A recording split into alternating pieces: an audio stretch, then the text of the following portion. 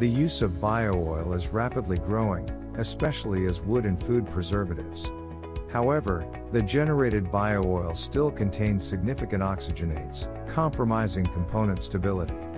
To overcome this shortcoming, the component must undergo a hydrodeoxygenation reaction, also known as HDO. A team of Indonesian researchers have dedicated their paper, entitled, Bio-oil hydrodeoxygenation over acid-activated zeolite with different silicon to aluminum ratio to this issue.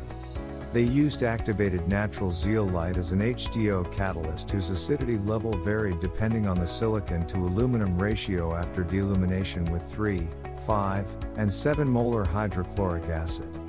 The Z5 catalyst showed the best catalytic performance in the HDO process of bio-oil and led to promising improvements. More specifically, the higher heating value of bio-oil increased from 12 to 18 megajoules per kilogram, the viscosity value doubled, the degree of deoxygenation increased to 77%, and the water content reduced dramatically to about 1/3 of that of raw bio-oil. This paper is part of the June 2022 issue of Biofuel Research Journal, and we would like to invite you to read the full paper for free on the journal's website at www.biofueljournal.com.